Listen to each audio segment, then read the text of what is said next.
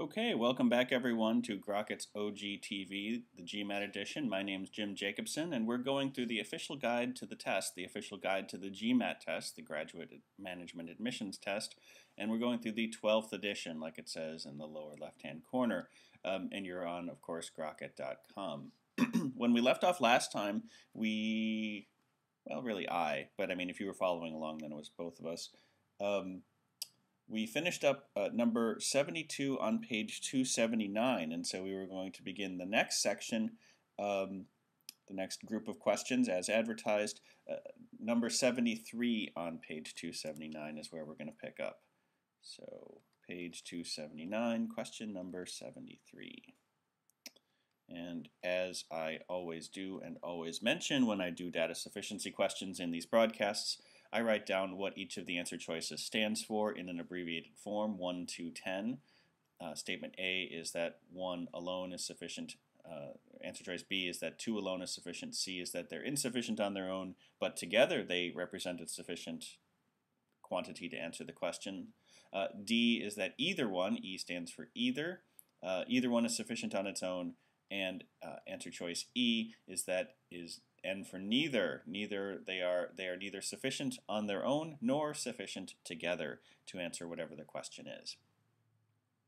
And I explain it every time, and so those of you who are watching the broadcast regularly are probably sick of hearing that story, but I can't actually be sure that once these broadcasts are recorded that everyone's going to watch every episode. They may actually just fast forward to the one that has the problem that they want to hear about. So that's why I do that to you. It's not because I forget that I said it the previous 10 times. Anyway, question number 73. If m is an integer, is m odd? Wow, I'm having trouble writing today. Okay.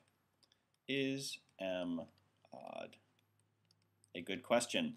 There's nothing in the question itself that gives us any information about the qualities of m, so we do need to just get to the statements.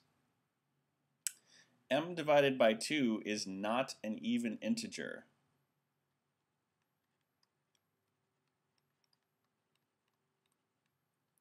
And on the surface of that, it sounds like it ought to be a guarantee that m is in fact odd. So if we do, m equals 6, m over 2 equals 3. So, there m over 2 is not an even integer. However, it's also possible to do something where m equals 5, and then 5 halves, of course, isn't even an integer at all. And so with two different answers, we have one where we have two ways of getting something that is not an even integer, one where m is even and one where m is odd. Since the answer is sometimes yes, sometimes no, or we get a range of values, a yes-no question is not sufficient. So we can get rid of answer choices A and D. Statement 2 tells us that m minus 3 is an even integer.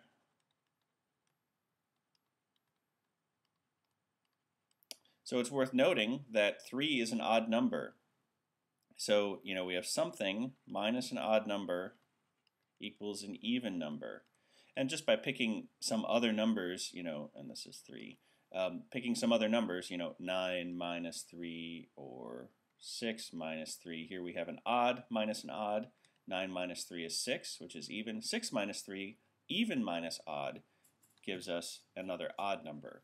So in this case, it must be an odd number minus an odd number that gives us an even number. So if m minus 3 is even, m itself must be odd. This is sufficient to tell us, yes, that m is odd. So we can circle or square or quadrilateral, if I made all four sides meet. We can identify answer choice B as the correct answer and cross off C and E. Choice 2, or statement 2 alone, is sufficient. Still page 279. Now we are on question number 74.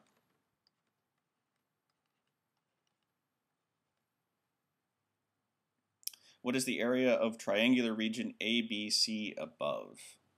So let's get that up there. Diagrams are useful. And then we have this here. So yes, I know it doesn't look exactly like the one in the picture, but if we waited for me to get it exactly right, there'd be 3 questions in the broadcast. So we have A, B, C, D, x degrees. Okay, that looks good. The area of the triangular region, the only figuring that we can do in advance is figuring that we're going to need to use the area of a triangle formula. So the area of a triangle equals 1/2 the base times the height of the triangle. That's all we can do without the statements. Statement 1, the product of BD and AC is 20. So BD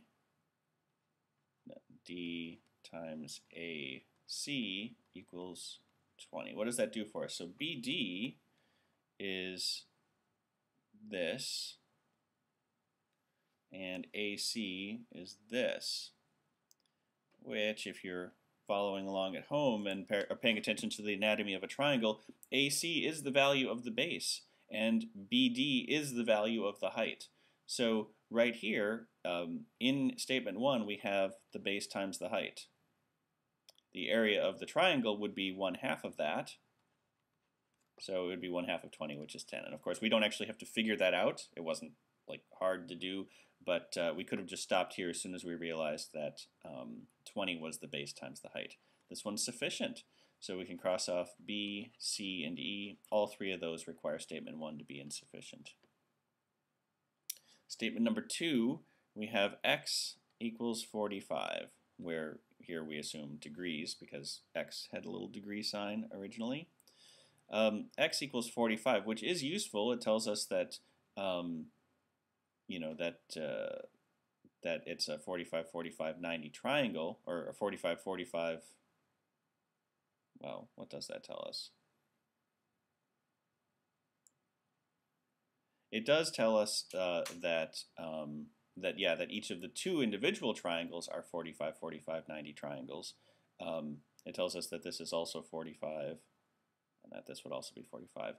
But that doesn't give us any side lengths, and it's the side lengths that we need to determine the area of a triangle. So that is not going to be sufficient for our purposes. We can cross off answer choice D as an option. Answer choice A is the one.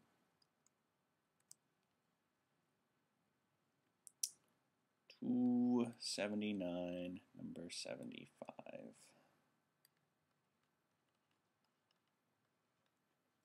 So in the xy plane, the line with the equation ax plus by plus c equals 0, where abc does not equal 0. That line has a slope of 2/3. What's the value of b? So we are given ax plus by plus c equals 0.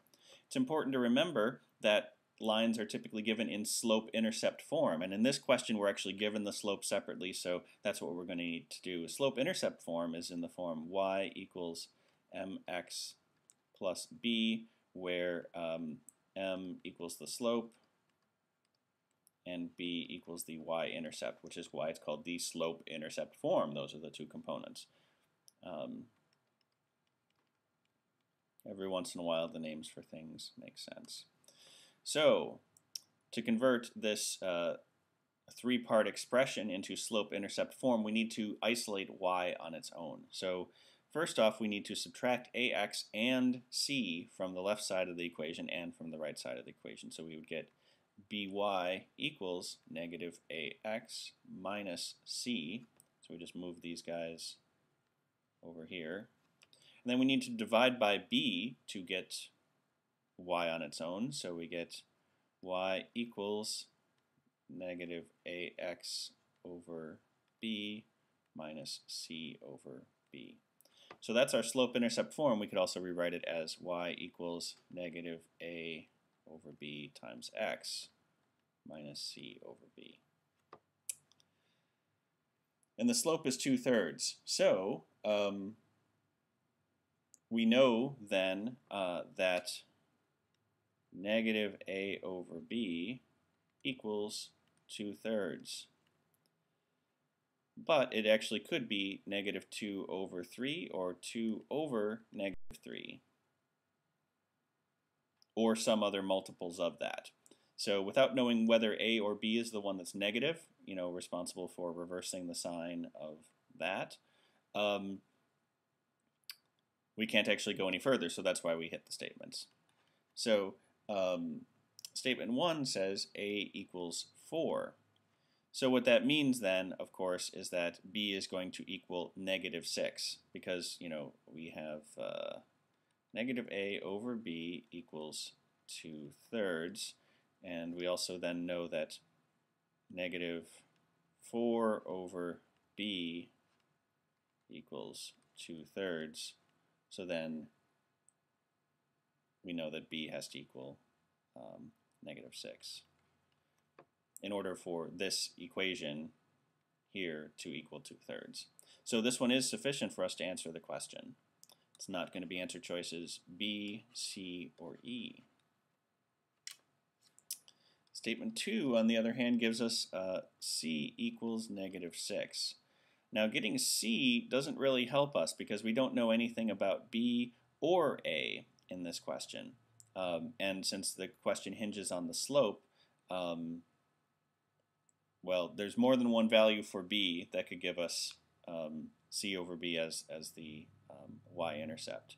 So without any information about A or B, we could have multiple values for each of them, and multiple values are not sufficient on value questions. This one is actually asking what is the value of B, so because there's multiple combinations, statement 2 is insufficient. It's not answer choice D, it is answer choice A. Statement 1 on its own is sufficient. 279, question number 76.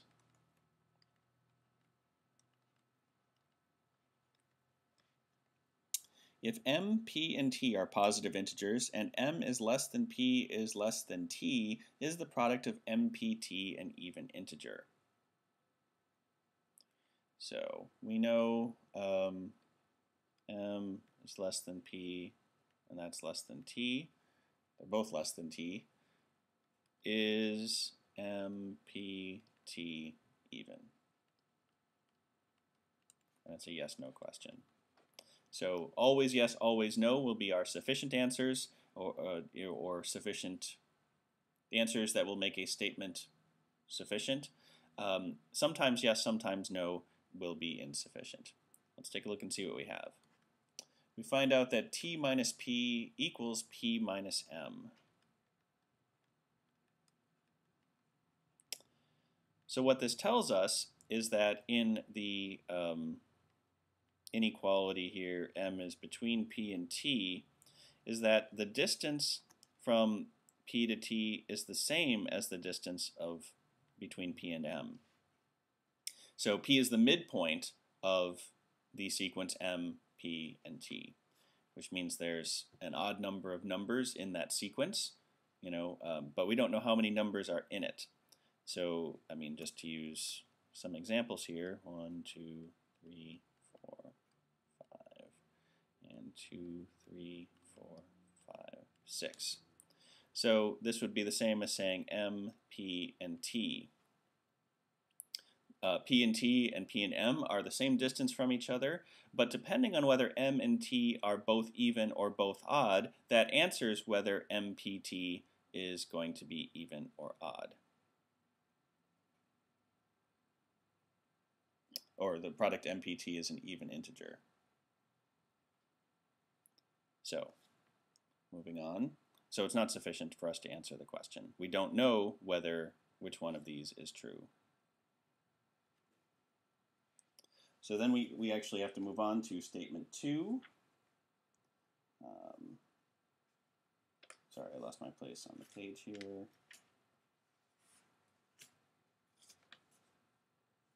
Okay. Anyway, statement 2, t minus m equals 16. Oh, t minus m, that's a minus, equals 16. So that tells us the distance from, in our same thing here, it tells us the distance along here is 16, but it still doesn't tell us whether M, P, and T are even or odd, respectively. So this one is also, sorry, I forgot to cross off the things. This one is also insufficient.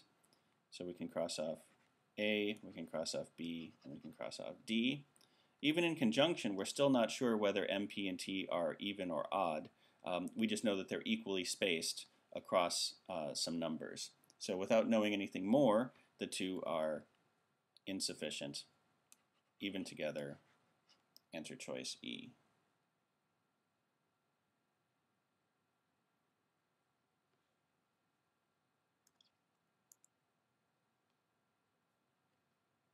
Sorry, on that last one, I should have pointed out that it isn't necessarily clear that the actual middle of the actual middle number is P. It could actually be that it's between numbers. Anyway, sorry about that. Still page 279, now on to number 77. That's what that pause was for. I was suddenly realizing, hey, the middle number, one of the numbers must be even, so the product has to be even, but that doesn't necessarily need to be true, because not all the numbers need to be, they could all be odd, for example. Anyway, number 77. Each week a certain salesman is paid a fixed amount equal to $300 plus a commission equal to 5% of the amount of his sales that week over $1,000. What is the total amount the salesman was paid last week? So, if we want to convert the statement into algebra, we can say P equals that salesman's pay, and S equals the salesman's sales. So the salesman's pay equals that $300, like the problem says, plus an additional 5% of the sales over $1,000. So that's 0.05 times the sales minus 1,000. That accounts for the sales only over $1,000. Let's do that. So that's what we can get just from the question stem. We can answer the question about what the total amount the salesman was paid last week by getting one of the two variables. It could actually just tell us what the total pay was. It could tell us what the total sales were. Yeah, I mean, of course, if it just flat out gave us the pay, then we'd have the answer. So since they don't usually do that for us, we can assume it's probably going to be in terms of the sales, if anything. Statement 1. The total amount the salesman was paid last week is equal to 10% of the amount of his sales last week. Salesman was paid 10% of his sales. So again, using this formula that we have, where P equals 300 plus 5% of S minus 100, we know that the pay was 10% of his sales, so the whole thing will be in terms of his sales. So 10% of his sales, which is his pay, equals 300 plus 0.05 times S minus 1,000. So now the whole thing is in terms of S, and it doesn't look like it's going to be very pleasant to figure out, but since we have one variable in one equation, we know that we could solve for S in this one. So statement 1 is going to be sufficient on its own. We can cross off B, C, and E. Let's take a look at statement 2. The salesman's sales last week totaled $5,000. So here's the simple one that we were looking for, where we were just given the value of S outright. So the pay would equal 300 plus that 5% of the sales over 1,000, which would be, so S minus 1,000 is the same thing as 5,000 minus 1,000 or 4,000. So it would be 5% of 4,000 plus 300. And again, we don't actually have to do that math since it's all numbers at that point. We just know that we could do it, and we can mark statement 2 sufficient. So it's not one alone, it is both of them, or either of them, excuse me. Answer choice D.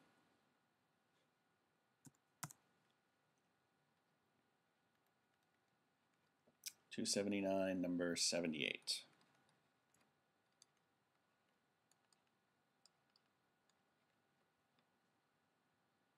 A total of $60,000 was invested for 1 year. Part of this amount earned simple annual interest at the rate of X% per year, and the rest earned simple annual interest at the rate of Y% per year. If the total interest earned by the $60,000 for that year was $4,080, what is the value of X? So, simple annual interest.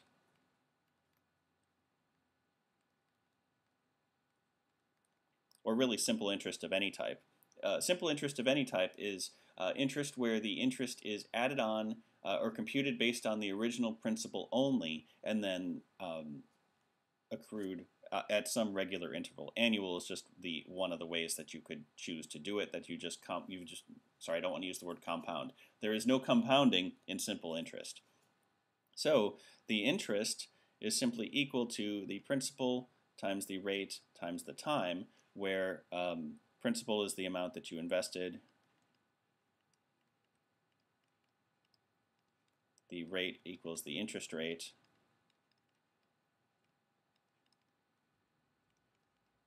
and then the time is really just, it's not necessarily in fractions of a year, it's the number of times that you are computing the interest. If it's annual, you're computing it once a year.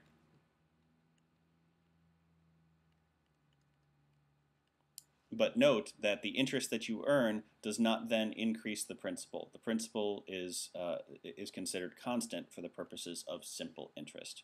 And so principal times rate times time gives you the simple interest on whatever amount.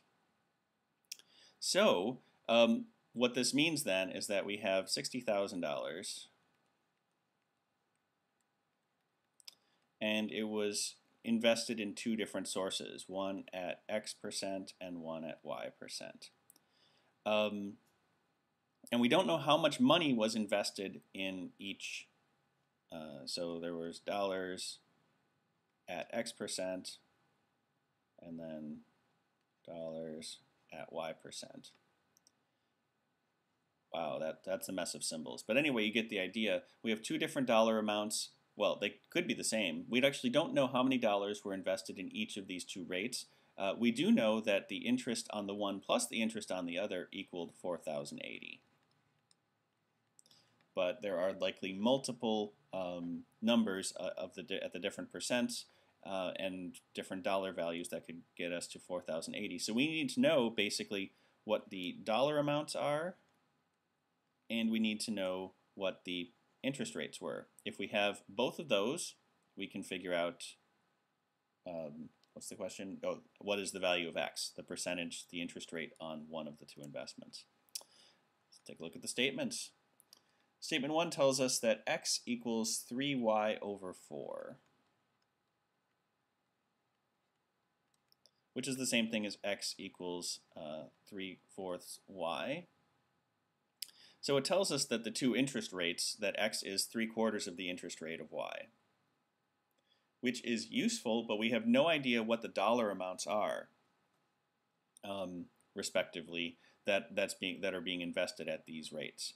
So again, by sliding the dollar amount around, we could arrive at $4,080 with multiple interest rates that are, X and 3/4 of, or Y and 3/4 of Y. So statement 1 alone is sufficient. It only deals with the rates. It's not going to be A, and it's not going to be D. Statement 2 on its own, the ratio of the amount that earned interest at the rate of X% per year to the amount that earned interest at the rate of Y% per year was 3:2. So the ratio was 3:2. And the total amount was 60,000. So really, it's 3 units to 2 units. So we would divide 60,000 by 5, and it ends up equaling $12,000. So we know now that the amount invested at X was $36,000. And the amount invested in Y was $24,000. But without knowing the interest rates, X and Y, we still don't know how much X actually is. These are dollars. So statement 1 dealt with the interest rates, statement 2 dealt with the dollar amounts, but each of them is missing the other one for sufficiency. I just kind of gave it away. So consulting the two together, we do actually have enough to go on. We could say that 36,000 invested at, we'll call it X. So if X equals 3/4 Y, Y equals 4/3 X.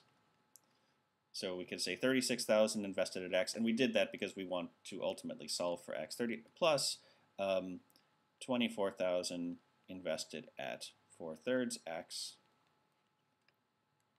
equals 4,080. We're not actually going to solve this right now, but you get the idea. We have one variable, one equation. It's basically just straightforward algebra, and we could solve for X in this equation. So the two together are sufficient. It is answer choice C.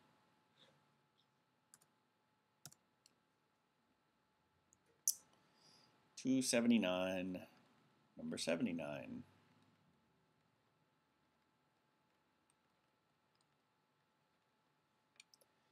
Leo can buy a certain computer for P sub $1 in state A, where the sales tax is T sub 1%, or he can buy the same computer for P sub $2 in state B, where the sales tax is T sub 2%. Is the total cost of the computer greater in state A than in state B? So the cost of the computer in either place is going to be the cost plus the tax. In state A, then, his cost will be C sub 1 plus that cost times the tax rate. So it's the cost plus, yeah, you get the idea. In state B, they have different rates. The computer costs C sub 2, and he pays that plus the tax, which is that cost times the tax rate. And so we need to know, is state A greater than state B? Let's take a look at those statements. Statement 1, the tax rate T sub 1 is greater than T sub 2. Sub stands for subscript, in case you were wondering why I was saying that. So T sub 1 is greater than T sub 2. Just looking at these things, we need to know both the tax rate and the cost of the computer itself. So just knowing that the tax rate is greater doesn't really tell us anything, because if the computer is way cheaper, state A could be cheaper than state B. So answer choice, or statement 1, not sufficient. We can cross off A and D. Statement 2 tells us that, wait, why do I have a C in there? It's supposed to be P. Oh my goodness. I guess I was thinking P for computer as opposed to P for purchase. Anyway, everything else I said is still true. We need both the cost of the computer and the tax rate in order to determine which one's more expensive. Okay, wow. So this one tells us that P sub 1, wow, okay. I think I have an eraser now. P sub 1 times T sub 1 is greater than P sub 2 times T sub 2. So this one tells us that, and then this is actually, so this is the, statement 1 is the tax rate. But we need the cost of the purchase as well as the tax rate. Statement 2 is actually the tax assessed itself, because notice over here we need the cost of the P is the purchase cost, and then the plus P times T is the actual tax amount. So this says that the tax amount is greater in A than B. But again, with this one, we still have no idea how much the computer cost originally, so it's still insufficient. So it's not going to be B on its own. Now we need to consult the two together. Here, we still find out it's basically very similar information. Statement 1 told us that the tax rate is higher in A than in B. Statement 2 tells us that the tax amount is higher in A than in B. But depending on how much higher it is, the original purchase cost of the computer may not be higher in A than in B. I mean, if one has 5% tax rate and the other has 75% tax rate, the computer itself could be very, very different in price and have very similar taxation. So even together, because we don't have any idea what the computer cost originally, even together the two statements are insufficient, eliminating answer choice eliminating answer choice C and allowing us to choose answer choice E. I was already thinking about what I was circling while I was crossing off C. Right. So, number 80.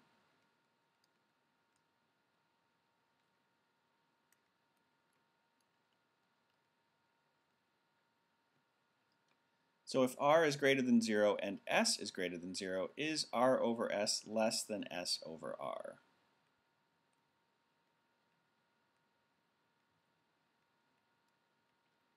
So this is a yes-no question. Always yes or always no will be sufficient for our purposes. Only sometimes yes and sometimes no will be insufficient. So, and then we have r and s. Basically, they're both positive numbers. So we're dealing with two fractions greater than 0. And no negative numbers, just to spell that out even more explicitly. So let's take a look at the statements. We don't have any information about r or s, so we kind of just have to keep going. Statement 1, r over 3s equals 1/4. Well, so if we multiply both sides times 3, we get r over s equals 3/4. If r over s equals 3/4, s over r equals 4/3. They're simply reciprocals of each other. And in this case then, r over s is less than s over r, because 3/4 is definitely less than 4/3. So this is sufficient to tell us yes, that r over s is less than s over r. So we can cross off B on its own, as well as C and E, both of which need answer choice or statement 1 to be insufficient. What does statement 2 bring us? S equals R plus 4. So it tells us, of course, that S is bigger than R. So even without doing any algebra, if s is the bigger number, because both of these are positive numbers, so adding 4 is going to make it a bigger positive number. So this tells us that s is greater than r. So therefore, having the small number over the big number is going to be less than the big number over the small number. But if you want to do the algebra, we could divide both sides by r. So we go with s equals r plus 4. Divide both sides by r, we end up with s over r equals r plus 4 over r. So then we have basically comparing r over s, which would be the reciprocal of this, we'd have r over r plus 4 being less than r plus 4 over r, which again is basically the same thing that I said over here. Adding 4 to a number makes it bigger when that number is positive to begin with. So yes, statement 2 is also sufficient to tell us that r over s is less than s over r. So we cross off A and circle answer choice D. Either one is sufficient on its own.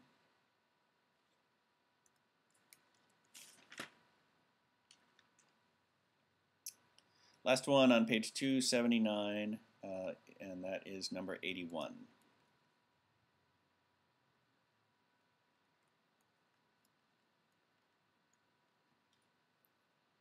What is the value of n in the list above? So we have k, n, 12, 6, and 17. And a good habit to get into is when you're given something like this, at least list the numbers in the order that in ascending order. So we don't know what k and n are, but the other ones will be 6, 12, and 17. The value of n. So it's a value question. One single value for n is the only thing that will be sufficient. So statement 1, we find out that k is less than n. Well, that's actually what we did when we rewrote it here, but it doesn't give us a single value for either number. So even if it had given us a value for k, knowing that n was greater than that, but without supplying an actual value, it would still be insufficient. There's no numbers in here, so there's no way that this can give us what we need. Let me just back up for a second. It is possible that something like this, in theory, could have given us what we needed had the problem been constructed differently. It's not the case that no numbers at all always makes it impossible, but in this particular case, we have no other frame of reference. So it's not A, and it's not D. Answer choice, or excuse me, statement 2, the median of the numbers in the list is 10.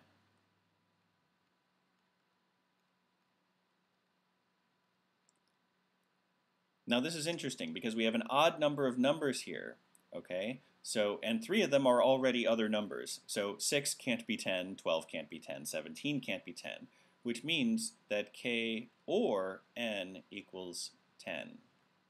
And that's the middle number. So we either have, so in order for it to be the middle number, there have to be 2 numbers on the left side and 2 numbers on the right side, which means that the sequence is going to be something like 10, 12, 17 on the one side. And then over here we will have either 6 and n or 6 and k, or n and 6 or k and 6. So there's 4 different possibilities there for which one n equals. If we find out that n, if we find out that the middle number, so this one, this answer choice, and this answer choice make n equal 10, the other 2 make k equal 10, and we don't have a value for n. But in any case, we don't know the value for n from this statement alone, so it's not sufficient. We can cross off answer choice B. In conjunction, though, we actually are able to do a lot more. So if we know that k is less than n, in these choices here, there's only 2 numbers up for grabs. One of them needs to be 10. The only way k can be less than n and have where the median is 10 is if n is that median. So with the 2 together, I'll just write this out over separately, we still have 10, 12, and 17. Our only other 2 choices then are, the numbers are 6, k, because remember n is 10 here, or k, 6, 10, 12, 17. And it doesn't actually matter which one k is. The question isn't asking about k, it's asking what n is. By establishing n is greater than k and the median is 10, these are the only 2 possibilities, and both of them have n equaling 10, so the 2 together are sufficient. And we can cross off answer choice E.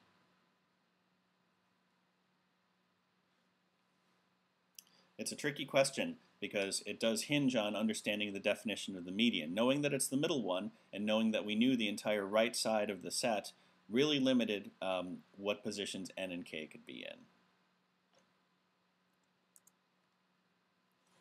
Turn the page to number 280. Page 280, question number 82.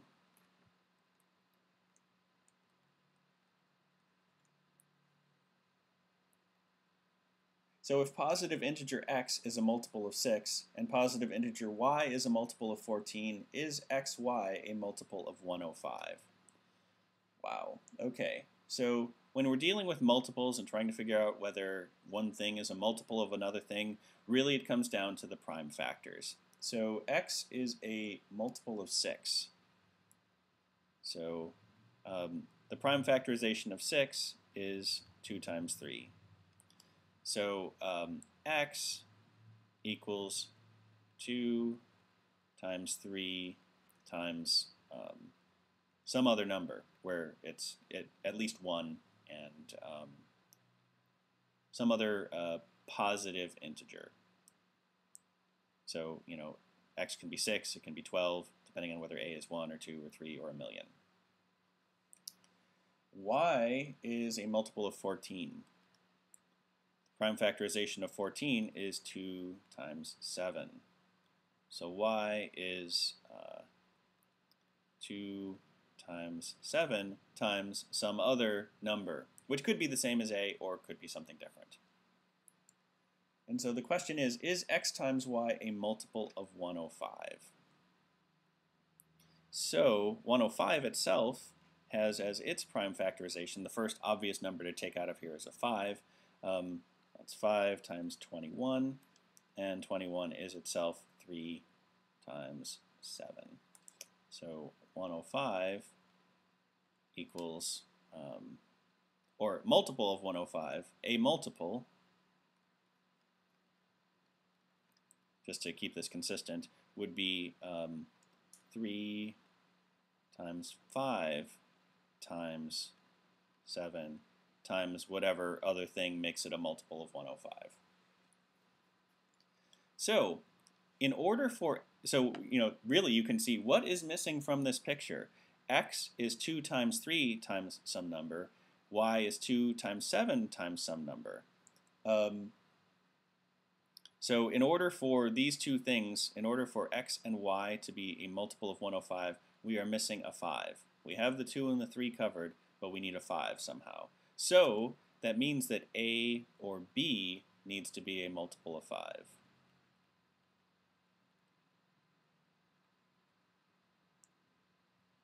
And or x or y itself then needs to be a multiple of 5. Because that gets a 5 in there, and it could be a multiple of 105 then. So let's take a look and see what the statements give us. Statement 1 tells us that x is a multiple of 9.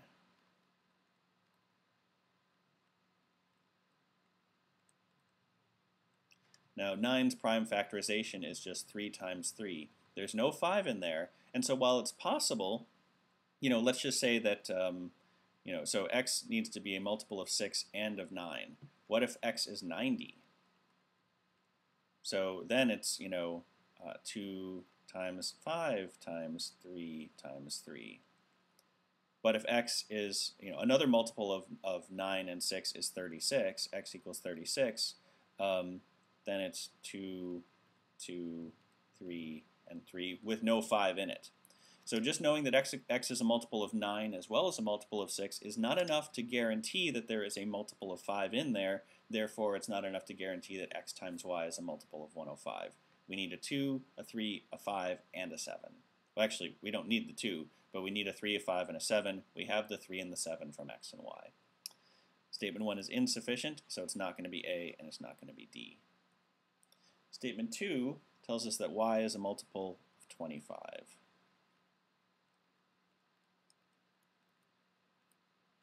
So clearly, the prime factorization of 25 is 5 times 5, so that gives us some 5s. We already knew that, that y is also a multiple of 14, so it needs to be a multiple of both 14 and 25, so it'll have 2s, 7s, and 5s in it. Therefore, x times y has all of the prime factors it needs to be a multiple of 105. So this one's sufficient to tell us yes. And it's answer choice B. We can cross off C and E. Definitely want to be comfortable with prime factorization on the GMAT. It is one of your friends. So page 280, question number 83.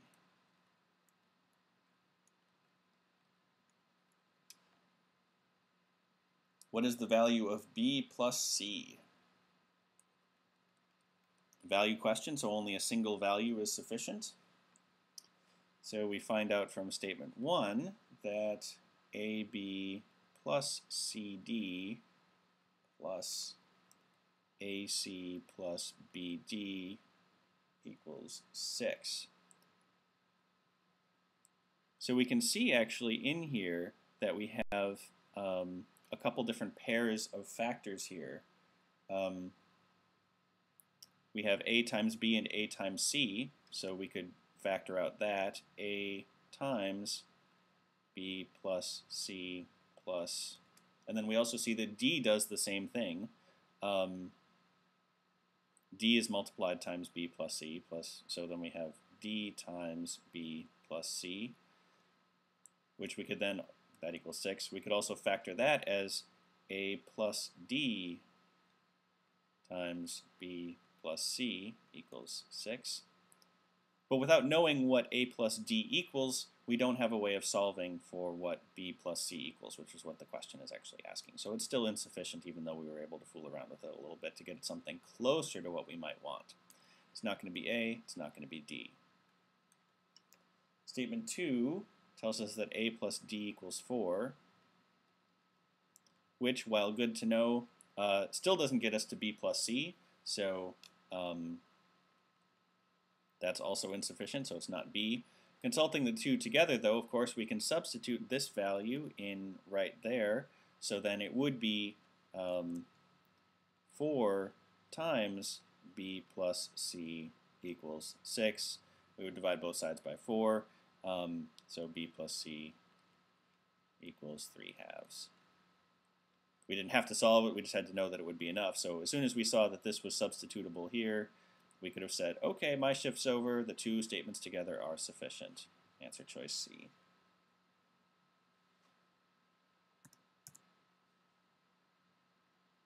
(280), number 284.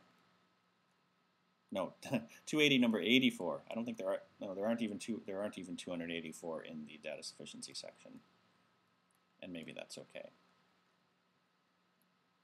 Okay, what is the average, or arithmetic mean of J and K? So the average of J and K would be J plus K divided by 2. What is that? A fine question. Without information about J and K, we aren't going to be able to figure out the rest, though. So statement 1, the average of J plus 2 and K plus 4 is 11. So J plus 2 plus K plus 4 divided by 2 equals 11. Uh-oh. There we go. We can multiply both sides times 2 and simplify a little bit. So it would be J plus K plus 6 equals 22. And so then we subtract 6 from both sides. We get J plus K equals 16. And so then J plus K divided by 2 equals 8. So that's enough. That's sufficient. So it's not B, C, or E. Statement 2 tells us the average or arithmetic mean of J, K, and 14 is 10. So J plus K plus 14 divided by 3, because we have 3 different numbers here, that equals 10. We multiply by 3, we get J plus K, and you can already see that this is similar. So, you know, on the real GMAT, if you said, hey, this is looking a lot like what I just did, you could say that this one's sufficient too, but just to show you how this would work, J plus K plus 14 equals 30, so J plus K equals 16, and if this didn't look familiar and you stopped and you kept going, well, it means you maybe are spacing out a little bit on the GMAT, but this is now exactly the same thing. So if J plus K equals 16, J plus K over 2 equals 8, and this is also sufficient. So it's not statement 1 on its own, it is either statement on its own is sufficient.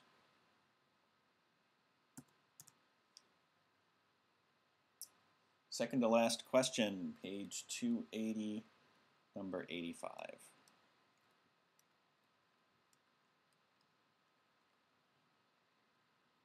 Paula and Sandy were among those people who sold raffle tickets to raise money for Club X. If Paula and Sandy sold a total of 100 of the tickets, how many of the tickets did Paula sell? So we know that Paula plus Sandy sold 100 tickets. And we want to know what P equals. P equals what? Who knows? So if we could figure out what S was, we would know the answer. Let's see what we get. Sandy sold 2/3 as many of the raffle tickets as Paula did. So that tells us that S equals 2/3 P. And so then we could say then that Paula plus Sandy, Paula got P plus Sandy got 2/3 P. Those two things equal 100. So, you know, then it would be 5/3 P equals 100. And then we would multiply by 3 and divide by 5, and so Paula equals, what, 60?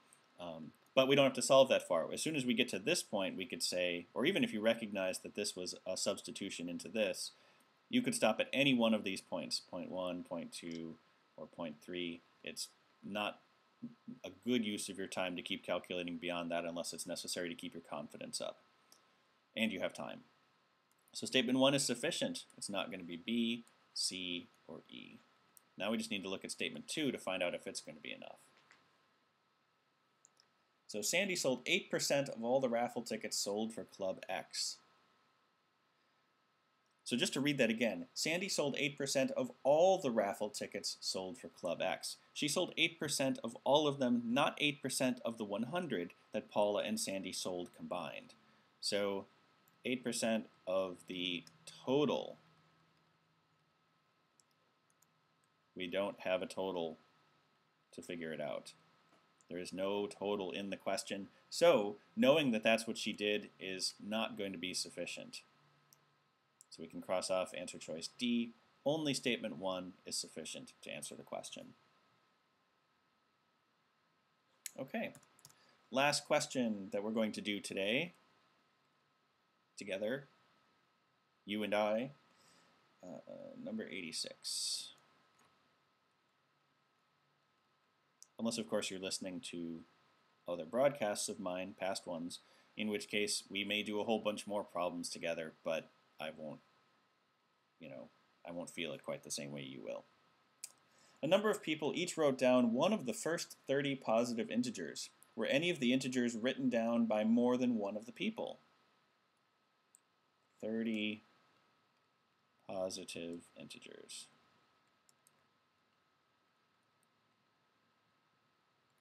So there's a group of people and they each wrote down some numbers. The only way we could guarantee that a number is written down more than once is if we had more than 30 people. So if there were more than 30 people, somebody had to have written down a number that somebody else did. With fewer than 30 people, you may have actually had people writing down the same number, but the only way to guarantee it is if you have more people than integers. Let's see what we have from our statements. The number of people who wrote down an integer was greater than 40. So if we have 41 or more people and 30 integers, it does not take a rocket surgeon to realize, hey, that's more people than there are integers. Someone must have doubled up. And in fact, at least 11 people must have written down a number that someone else did. It doesn't mean that it's 11 unique ones. They all could have copied off of one guy's paper. But we do have enough information here to determine that at least one integer had to have been written down more than once. It's not going to be answer choice B, and it's not going to be answer choice D. Next, the number of people who wrote down an integer was less than 70. So, what should we do here? Less than 70. Less than 70 people and 30 integers. So did an integer get written down more than once? So if there were 69 people, then definitely there were 39 integers repeated because there's only 30 integers, so that means 39 had to come from the pool that had already been taken. So 69 is fewer than 70, but there were only 12 people, just as an example of a number that's less than 70 and less than 30. If there's only 12 people, it would be possible for each of the 12 people to write down a different number and not have it overlap at all. So in fact, really, the range is, 1 to 30 people. They could all be different. And 31 or more people must duplicate. So because statement 2 gives us a sometimes yes, sometimes no, depending on the number that we pick, this is not going to be sufficient. So we can cross off C and E. Answer choice A alone was sufficient. So this concludes the broadcast for today. My name is Jim Jacobson. I have been your teacher / tutor / broadcaster for this past hour. You've been watching this on Grockit.com. This is the GMAT edition of our GMAT OG-TV. I guess we don't have a non-GMAT edition of GMAT OG-TV. This is the GMAT edition of OG-TV where we're going through the 12th edition of the guide. We finished up with question number 86, so next time we will pick up with question number 87 and do another 14 problems. I can't promise that we'll do 14 every time once we get to verbal, but that's the rate that we're going with the data sufficiency. So, hope to see you next time.